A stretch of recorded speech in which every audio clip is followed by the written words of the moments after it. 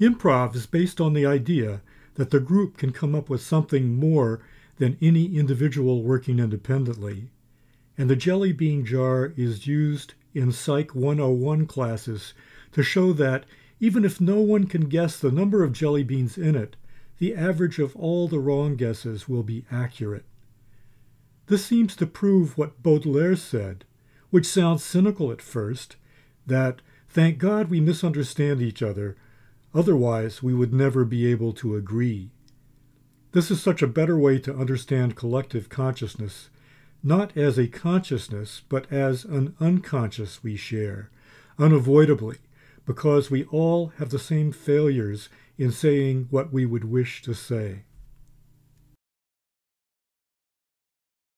My plan has always been to work from sources I trust because they work hard and go after the most difficult questions. Also, they cover the territory I want to cover, which is human subjectivity. My top 3 picks are Jacques Lacan, Giambattista Vico, and Joan Kopchak. I am by no means an expert in any of these thinkers. I only set them as a standard. Their questions are the ones we have to ask if we are going to understand any simple detail about human life. What I've noticed in contemporary architecture theory is that these 3 figures are largely absent. What do these 3 have in common? Taking Vico and Lacan, it's clear. Both are interested in how metaphor works as a basis for all speaking, thinking, and acting, and how the ability to make a metaphor initiated human life from the very beginning. The other thing is topology, which is a space of 2 dimensions, a surface that curves in on itself, so that the inside is also officially the outside and vice versa. So my project of merging these 2 thinkers is also about their project of merging 2 ideas. Just as architecture theory seems to be missing Vico and Lacan, it is missing out on how metaphor and topology relate to each other. You would think architects would be keen on anything having to do with space, even if they weren't so much interested in metaphor. But they seem especially resistant to the idea of projective geometry, whose self-intersecting 2D surfaces are about a kind of efficiency and effectiveness that works in the background of everything human. Projectivity wasn't discovered until well after Euclid was well established. But it turns out that projective geometry is logically prior to Euclid. So there's this other question of how to explain how something can be second in history, but first as a foundational logic. Many architecture theorists hold on to Euclid as foundational and think of topology in terms of a spooky 4th dimension, even though it's more the case that Euclid is the spooky one. You don't add a 4th, you subtract a dimension to bring the vanishing point into the room, so to speak. In fact, infinity becomes something like anxiety, which is anxiety because it is too close, over-present. Vico and Lacan say much the same about metaphor, that it is not something added to ordinary meaning. In fact, they say there's no such thing as ordinary meaning, and architecture theorists who rely on Paul Ricoeur have missed the point. Metaphor is about the subtraction of meaning that brings a vanishing point into the room and makes it something akin to anxiety. If we follow Ricoeur on metaphor, we will forever miss this important point. Architecture theorists get in a tizzy talking about perspective, and the ones who still believe Euclid's 5th postulate still want to push the vanishing point into a spooky 4th dimension. But they fail to notice how cultures in general have pulled the vanishing point into a confrontational situation where we stand face to face with our own mortality.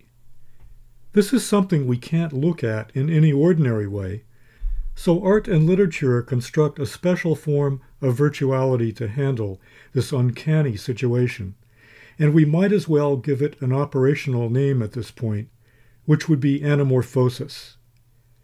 This conference gives me the chance to talk about anamorphosis under its other names, mainly those that come out of culture's many traditions dealing with the uncanny. Primarily, I'll deal with the ones that use the tube as a line of fire where self-intersection is simultaneously non-orientation, as when we look at the skull, a memento mori, a reminder of death. Anyone who has visited the Capuchin monastery in Rome will remember the small sign that is the universal caption of this moment. It says, "I once was who you are, but what I am is what you will be." This is time running forward and backward at the same time, and there can be no better description of what projective geometry is or how it works inside metaphor.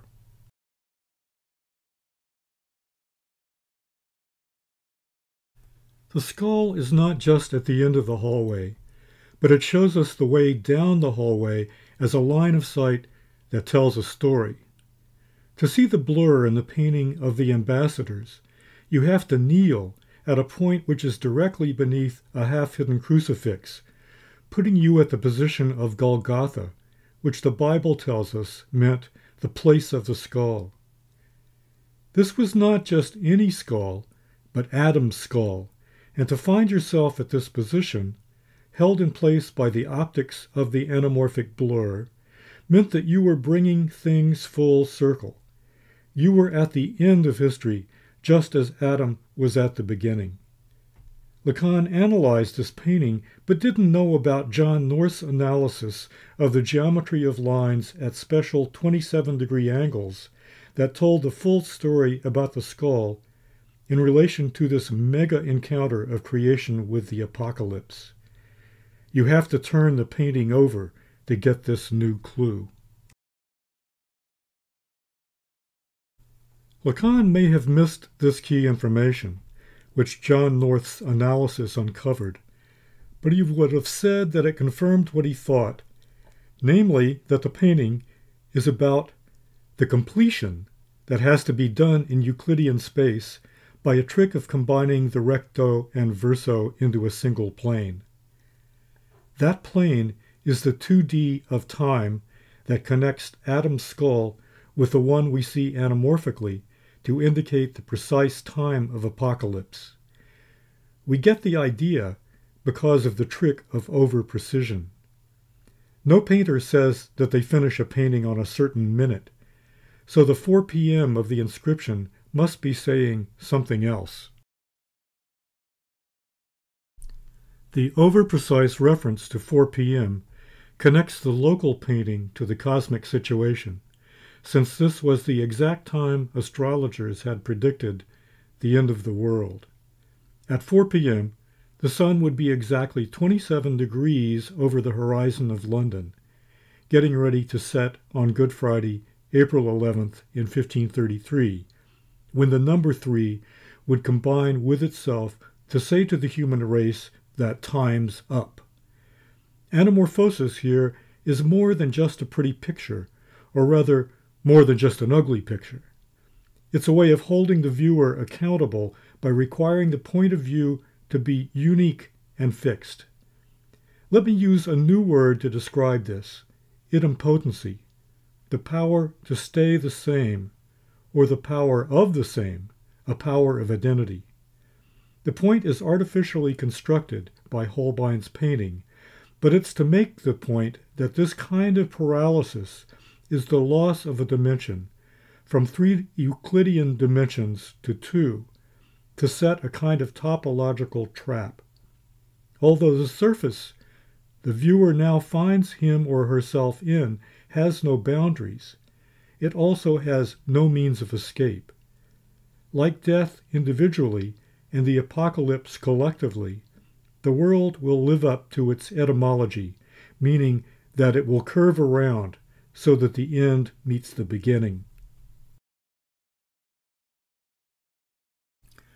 Holbein is not the only artist to use concealment, of course, and not even the only artist to use concealment under the name of anamorphosis, but he is the first to give such an explicit roadmap linking the skull to the passageway where we have to be reminded of what we inevitably suppress, that is, the fact of our own death. Without this suppression, of course, we couldn't live. We need a minimal degree of enjoyment. But once we suppress something, we leave behind the fear that it produced, which floats around like a dark cloud. And because it floats around, it casts a shadow over things that seem to be completely unrelated. Any time we look at something, even a picture of two rich guys, we feel an uncanny unease, a stain on our looking, which is both between us and what we look at and within the object itself. The skull is a reminder that our temporality is not simply a hallway leading us from the known past to the unknown future. It is the reminder that has us think that the vanishing point at the end of the hallway is about the bitemporality or bilateral temporality that has two directions lying side by side. We only notice this if we stop suddenly and look down at our feet and forget which way we are going. This is why the labyrinth, the first famous prison of architecture, used a meander rather than a maze. We see the skull outside of us in the infinite distance of death, but we simultaneously realize that it's not just in us, but behind us, behind our vision, our visibility, which we have mistakenly taken to be the same thing. If we give geometry and metaphor a new name, anamorphosis, it's because we recognize that concealment is fundamental to human experience in ways that address how metaphor goes back to the separation of the traumatic event from our response to it, the way that feeling retains form even when the thing that made it has been concealed. The curve that history seems to make when it makes the end of the story answer to the beginning is nothing more or less than the topological trap we set for meanings, so that they don't escape, so that all details are held accountable, even the ridiculous ones.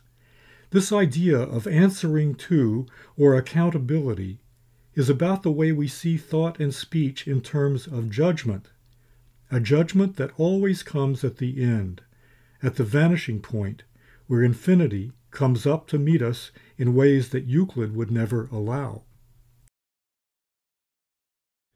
Obviously, any conference about concealment is going to give the Oscar to Edgar Allan Poe for the story that has it all, The Purloined Letter.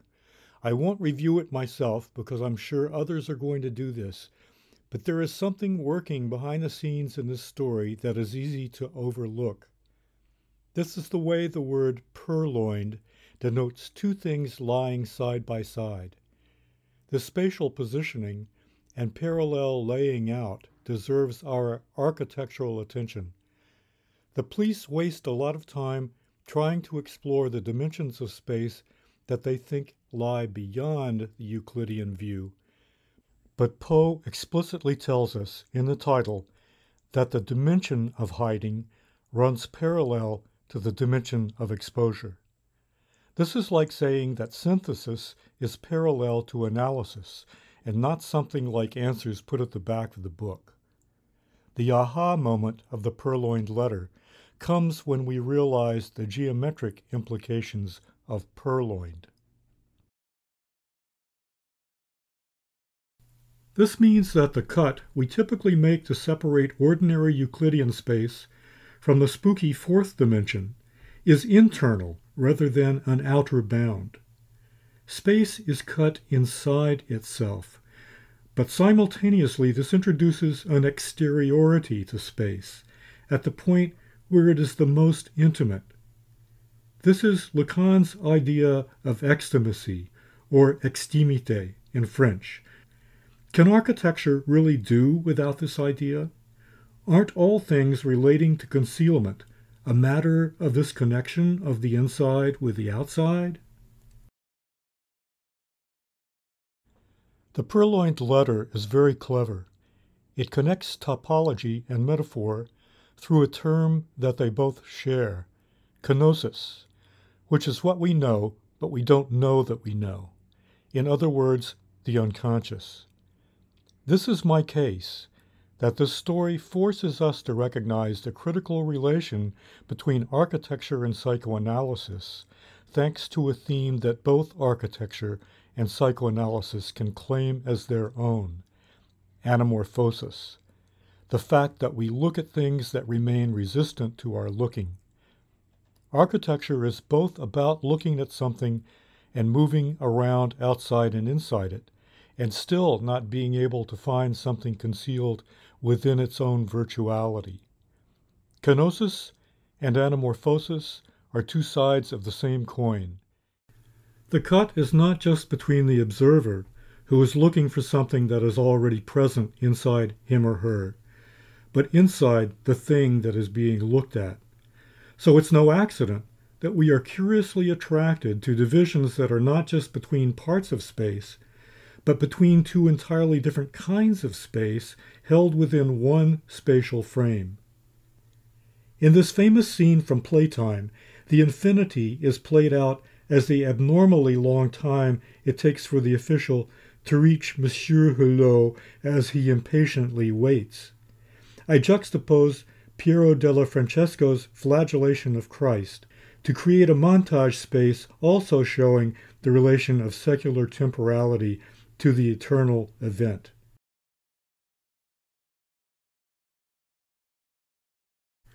My methodology is not to prove what I'm thinking about metaphor and topology, or to prove to anyone that it's the way to go in architecture theory, but rather to show that others in history have been thinking about the same thing, and not just that, but using the same means of getting past simple representation and into the meaningfulness of this relationship.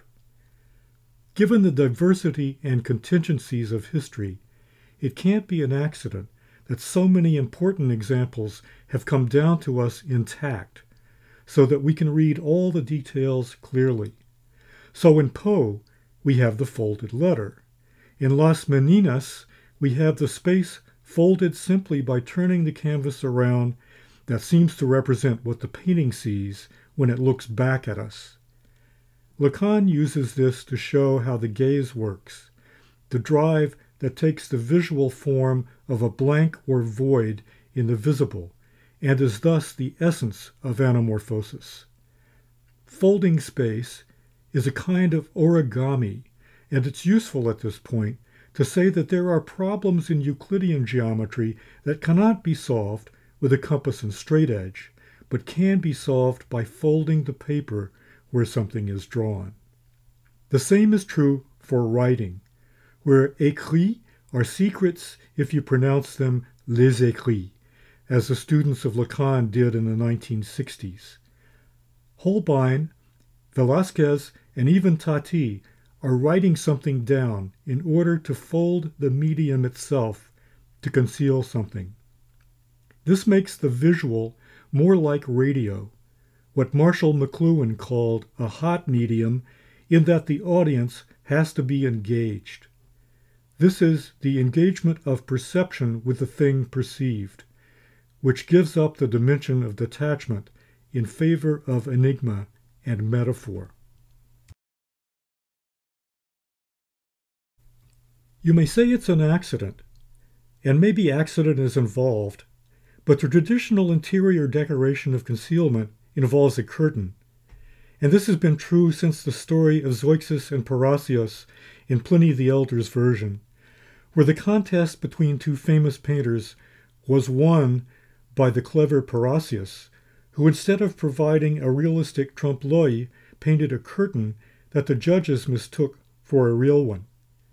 We don't know what's behind the curtain, but we always accept the attempt to conceal as authentic. And so we imagine what's behind it with a special glee. which is maybe why Picasso, whom I add to this list of famous cases of concealment, decided to reveal a brothel in the painting Demoiselle d'Avignon. A brothel suddenly exposed by a figure on the left who in early versions of this famous painting of 1908 was a medical student holding a skull. There are two masked companions who pull curtains back. We think of two eyes with lids that open to show us the visible world. But here there is a more cosmic meaning, thanks to the seated figure. There are two important historical references for this painting. One of the curtain holders, the one in back, is pulling back not just a curtain like the brown one in front. It's the actual sky, a background we take to be ultimate only until time itself comes to a stop, as it does in the Apocalypse. This moment is shown by the angel painted by Giotto in the Scrovini Chapel in Padua, on the back wall that shows the last day, when the sky itself is rolled up as if it had been the screensaver of reality, but now that the operating system is crashed, so must the graphic interface. The other reference is Dürer's famous emblem-style engraving of Melancholia. He misspells it on purpose so that melancholy becomes the anagram for limoncello, or the gate of heaven, making the same point about this back curtain. Because Picasso put melancholy as the seated figure directly into his painting, we can superimpose Dürer's image onto Picasso's to speculate about the geometrical solid in the middle that now is about the two women who most take to be prostitutes of the original scandalous scene. If anything is a scandal, it's the scandal of this truncated triangular trapezohedron, which has been analyzed on account of its many amazing properties, not the least of which is the way its angles sum up to 9, the same way Holbein's angles of the Apocalypse did, and the same way Dante used the number 9 in his Vita Nova, meaning both the 9 life and the new life. Claude Bragdon showed how Dürer's solid was really a cube falling through a plane, so what we see is a solid that was extruded from a shadow in free fall, or a cube that has been rotated into and out of itself, producing the famously non-Euclidean value of the cube root of 2. When we say double, we could mean either two things are like twins, or that one thing has doubled a size. In the case of doubling a cube, this is not just a problem for Euclidean-minded humans. It was the problem in the plague years in Athens in 430 BC. It was so much of a problem that literally life depended on it. Apollo wanted a bigger altar, it seemed, and until the Athenians could figure a way to give it to him, they would continue to die in the horrible pandemic. Not having access to ivermectin or QAnon, the Athenians were charged by the Sibyl to figure out how to double the size of the altar.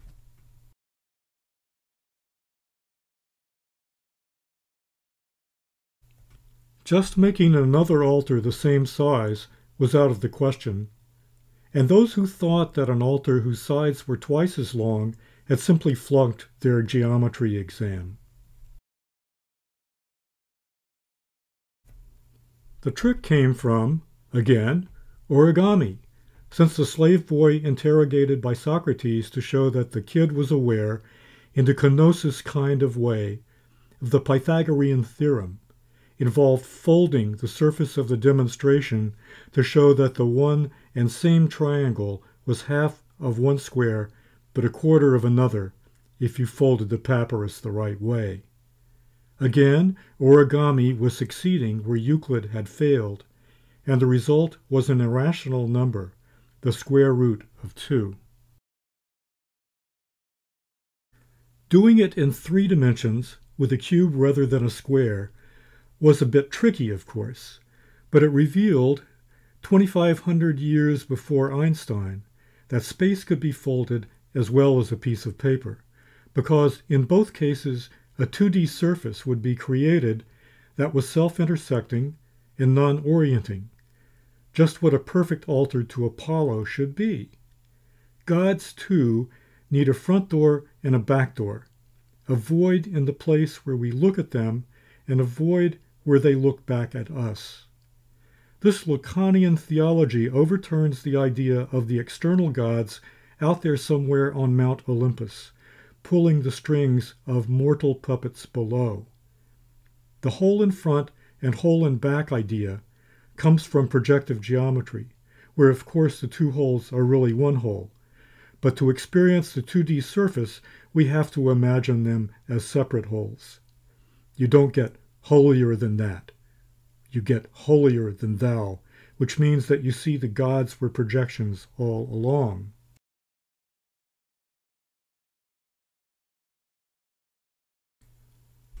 I've just given away the secret given away by Giambattista Vico, who in his major work, The New Science, did he mean new or 9? Showed that the ancient gods of the first humans were metaphoric projections of these humans' own fierce natures, projected not onto the front of appearances, but back projected to make the gods seem as if they had something to hide. Vico's original theory of metaphor appears nowhere in Paul Ricoeur's otherwise exhaustive inventory, so architecture theory has not had much of a chance to understand it. But Vico also employed topology to get his idea across. But again, architecture theory has not heard much about it because its main advocates have used an abridged edition of Vico's New Science that cuts out all of the visual materials Vico employed to state his entire argument in one image, called the dipintura, showing human culture as the product of extromission from a divine eye emanating from behind the clouds, on to metaphysics, then to the first poet Homer, and then to all things humans invented to exploit the earth. What we may not notice is how this image is topological. Metaphysics stands on a celestial sphere. The sky is turned inside out, so that we are technically speaking in a space beyond space. The sphere is half off the altar, so maybe this means that metaphysics is trying to double the altar. We are simultaneously outside space, but at the same time on the inside of the story of space. Vico tells a story by explaining every object in the image except for one, the helmet of Hermes, making this object a visual lipogram, a missing letter, or shall we say, a purloined letter. Most people think that the eye at the top is the divine eye of God, and Vico says as much to fool the censors of the Inquisition who had to approve his book before he could publish it. But if the space is truly an origami surface, this will be a hole rather than an eye, or it will possibly be an eye we don't expect. The lipogram, the other hole, must match up to it in the same way that the voids that appear in the Klein bottle are really about the same hole, which is no hole. No holes are barred. And I'll tell you what I mean.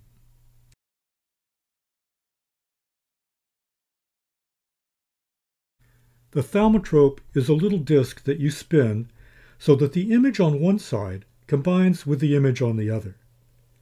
Archaeologists have found thaumatropes in Magdalenian caves, where they were possibly used as prayer wheels to ensure successful hunting. Also, they are the first examples of cinema, where images that flicker back and forth are taken to be action animations. In the case of Vico's image, the dipintura, there are 2 holes, just like the 2 holes in the thaumatrope, but also there is a kind of back engineering going on. We see the action animation of history, but we may actually be looking at two separate images that have anamorphically combined to give us the illusion of motion. We can prove this by looking at the divine eye, the hole in back of the scene, in connection with the helmet of Hermes, the hole in front. Vico's image is, and we know that this is true because he tells us it's true, an animation. It is the story of the ideal eternal history, a film that is run by every culture in every age.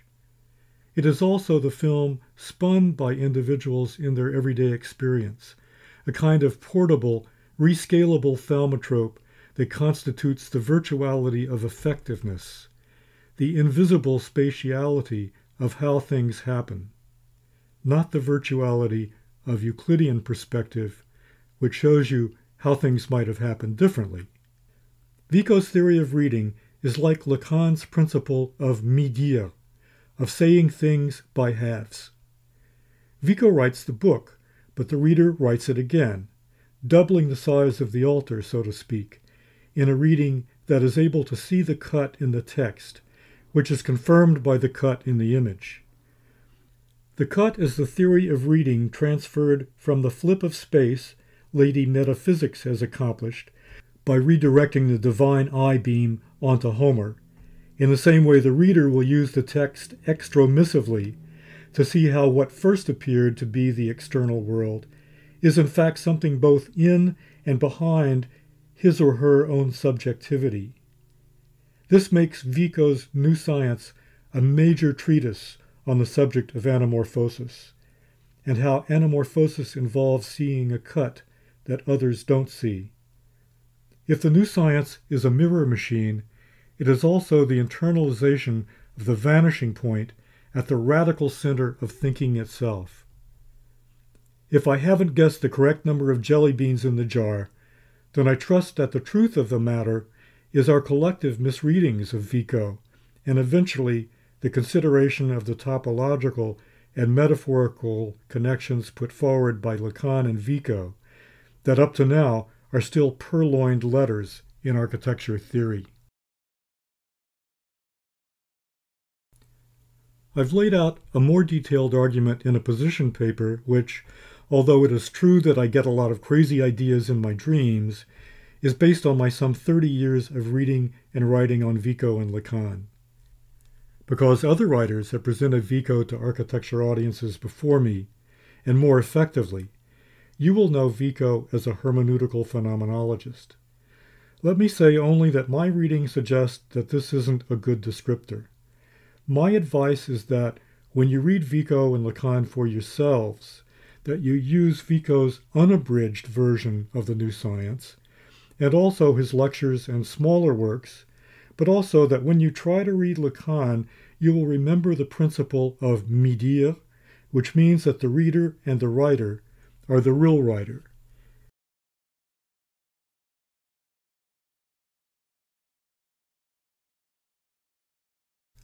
I would like to thank the organizers of this conference on the architectures of hiding for conversations that, over the years, have made me appreciate the value of doing theory in architecture, where the question of philosophy is really a question about the human subject, and where the question of why things happen is really a question of not so much about when we are as where we are.